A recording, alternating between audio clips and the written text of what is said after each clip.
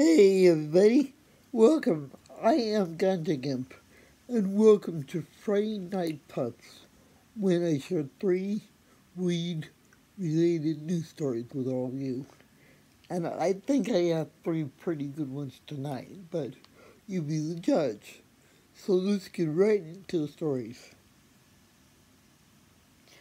The first story I have for you tonight is that Congress votes to block feds from enforcing marijuana laws in legal states. The House of Representatives approved a measure on Thursday to prevent the Department of Justice from interfering with state marijuana laws, including those allowing recreational use, cultivation, and sales. There you go. That's the first story in a nutshell. So basically, that's good. That's good. The feds can't, fuck around with the marijuana state laws. So that's pretty cool, I think. The second story I have for you tonight is about a cat. This cat likes to steal things, including bags of weed. And it's funny because the cat brings home the bag of weed to his owner, who happens to be a police officer. So that's kind of funny.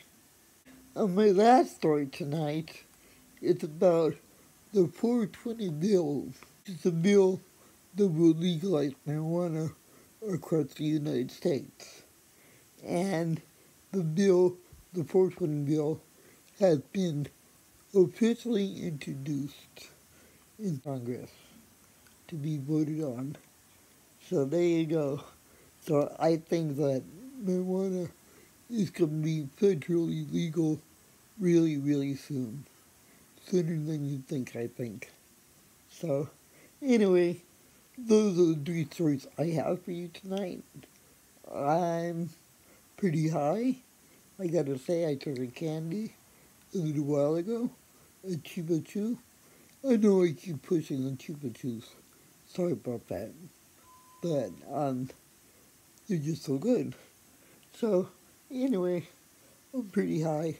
And I'm just gonna go hang out and chill out. And I hope you have a good night tonight. And thank you for watching.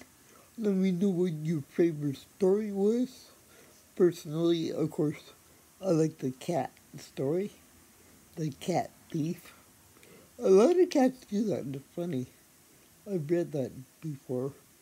But anyway, thank you for watching. Have a good night. And till next time, my friends, keep rolling.